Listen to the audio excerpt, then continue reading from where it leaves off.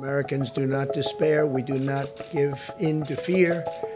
We pull together, we persevere, and we overcome, and we win.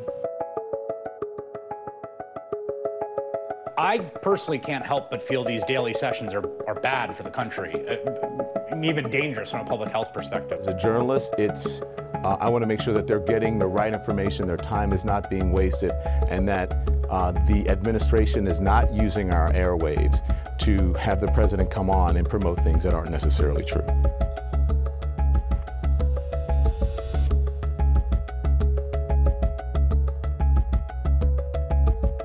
But if he keeps lying like he has been every day on stuff this important, all of us should stop broadcasting it.